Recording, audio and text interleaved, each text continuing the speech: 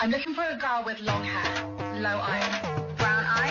As someone who has brown eyes and has low iron, although this is common in women and girls who have periods, actually it's not normal. Hi, I'm Dr. Nagat, a GP with a specialist interest in women's health and the author of The Knowledge, Your Guide to Female Health from Menstruation to the Menopause, and where I've written a whole chapter on anemia, iron deficiency anemia and periods. And did you know that 29% of women and girls who are having period are at risk of having iron deficiency anemia? And yes, it's common, but it's not normal. And here are a few things that you can do. The relationship between heavy menstrual bleeding and iron deficiency anemia is well known. It's something that as doctors we've been managing for a long time, but actually half of women don't seek help for it. Now, iron deficiency anemia is mainly because you're not producing enough iron, not able to use up all your iron supplies to make the red blood cells. Red blood cells carry a lot of oxygen and all the nutrients, all the good stuff that we need in and around our body. Now, there are other things that can lead to iron deficiency anemia, such as a vegan or a vegetarian diet,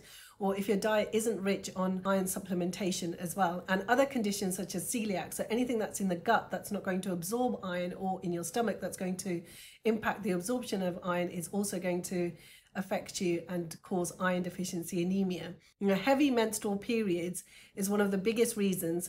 Now, being a brown girl myself and South Asian people, we do have a risk of, say, thalassemia as well, which can also lead to iron deficiency anemia. So vitally important that if you suffer from heavy periods and heavy bleeding, that you don't put up with the symptoms and then you seek help. So the symptoms of iron deficiency anemia are headaches, poor concentration, looking pale, feeling cold, reduced performance. So girls feel really tired, they might not want to participate in activities, might not want to participate in sports, etc., and hair loss as well.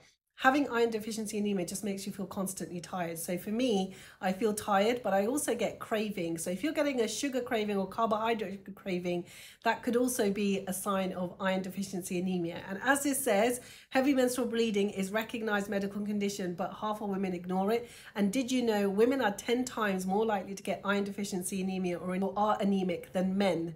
When we're running on empty, we must always seek help because it can lead to other issues within our health. So please do not put up with the symptoms of iron deficiency anemia.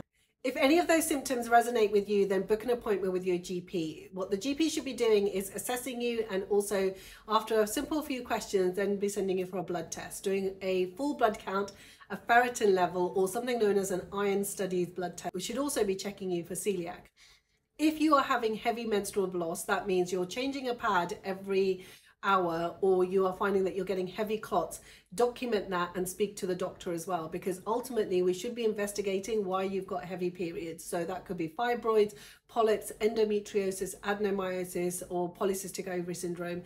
If we do find a cause, that's brilliant, but we try and also give you some treatment at the same time. That could be tranexamic acid, that means it reduces the amount of blood flow that you're having, or mefenamic acid if you're getting pain and heavy periods as well, because we want to reduce the blood flow in that case. It could be that we put you on the hormonal contraceptive pill or a long-acting reversible contraceptive as well. So that's really just to help with the flow that you're having in order to reduce the impact of iron deficiency anemia. And then finally, taking iron supplements is so important. And so I take iron supplement tablets, about 200 milligram iron tablets with vitamin C, and I get those from any high street pharmacy, a bare minimum about 3 times a week. It doesn't have to be branded, it can be any generic version as well, because it's so important to make sure that you have iron in your body. And then I also look at my diet. So just before my periods, a week before, I make sure that I have lots of rich leafy vegetables, spinach, broccoli, to get all that good iron supplementation to boost me up, because like I say, I crave a lot. So as a brown girl to another brown girl, I hope that's been helpful. But iron deficiency anemia is a medical condition. Please do not put up with it and speak to your doctor.